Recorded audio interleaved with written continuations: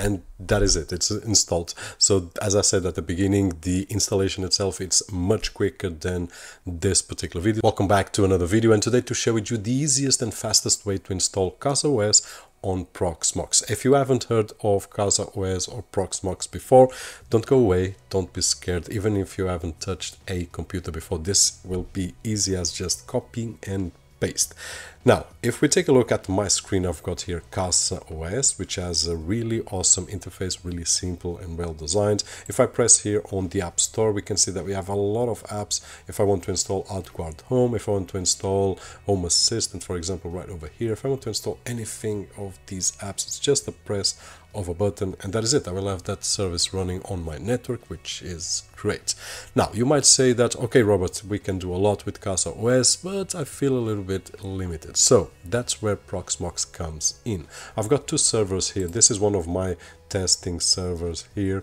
I can take a look here and show you that it's running on a Intel i7. It's nothing special, but enough for these small tests. And if you have any other computer that it's not being used, you can use it at all. At this moment, I'm using for this server right over here, which we will be working now, the Minix Z300. We have reviewed, I'm going to leave a link down below, and also with a Sabrent 2 terabytes, but you can use any computer with any hardware that you want. So the goal of this video is just to install CasaOS the easiest and fastest way that we can on Proxmox, and then on the next video I will share with you one way of installing CasaOS on Proxmox, which it will take a little bit longer, but it will give us a lot more freedom. But this way, for someone that just wants to try it out, this is the best possible. So that being said, let's go straight for it. And if you are watching this video on your Windows 10 or 11 computer and you still haven't activated and can't even edit your desktop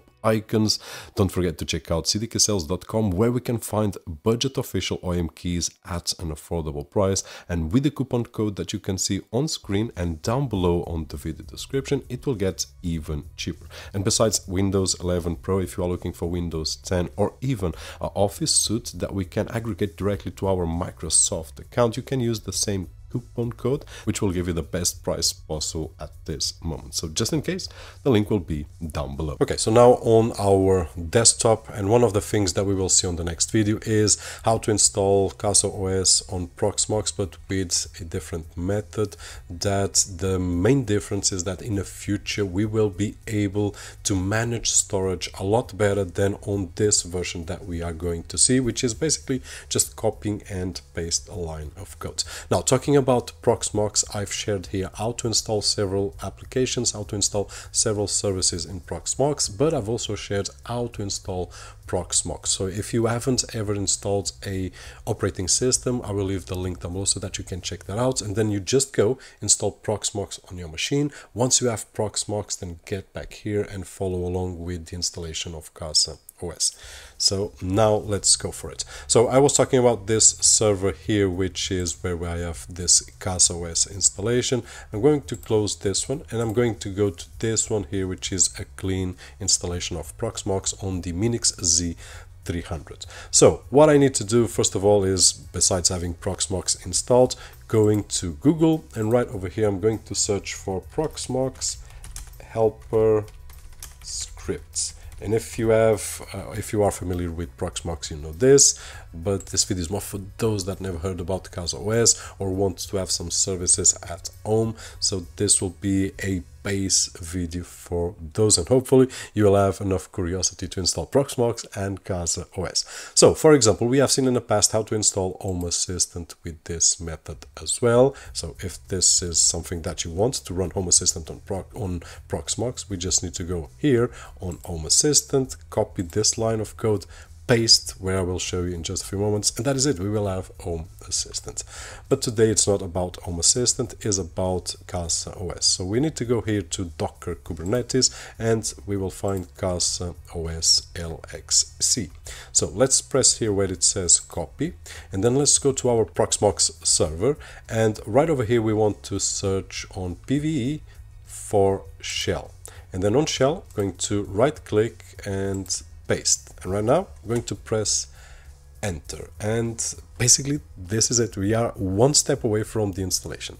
Now we have several options here. I'm going to press yes for the installation, use default settings or advanced. I would say that if this is the first time that you are installing, then use this default settings and you will have everything running in just 1 minute. Probably on your second, third time you will want to use the advanced options to change this and that, but you will see that it's easy to get. Now, talking about the advanced options, these values here are the ones that will be asked if we select the manual options. So it will ask, do you want to install with Debian or any other? Do you want to install version 11 or 12, the container type 1 or 2? Actually, this is something that we could change because this is unprivileged and we want probably to have privileged access, but this is something that you will not use the first time you test out. So this is the kind of things that over time we will learn how to use and we will change. But all the other values here, I can change the disk size, I can change the cores, I can change the RAM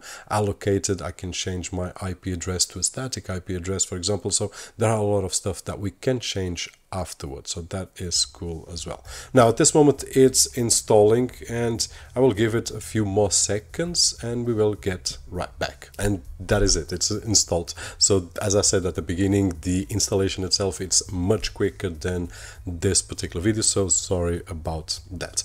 Now it says that it did already made the setup and it is available at this address right over here. So let's copy this address, let's go here to one tab and paste, and there we go. Let's press enter and bam, we have CasaOS working on our Casa, our home.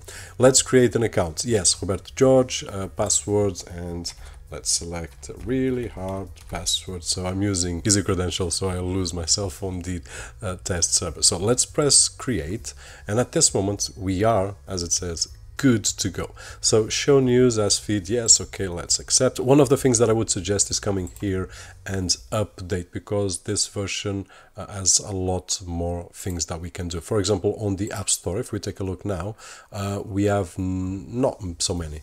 On the other one that we've seen, we had 269 apps. Here probably about 60 or 70, something like that, but there is missing one button here. With the update, it will get back where we can install more libraries. But at this moment, if I want to install AdGuard Home, I can just press install and it will start installing. I can select continue in the background and that is it. If I want to store my, I don't know, pictures, movies, whatever, like a NAS unit, I can use so. I can just come right over here and upload whatever I want, and I can do a lot with CasaOS. So today we are just scratching the surface and the objective is just to see how easy it is to install CasaOS on Proxmox. So at this moment, if I go to my Proxmox server, I can see that I've got one installation of CasaOS.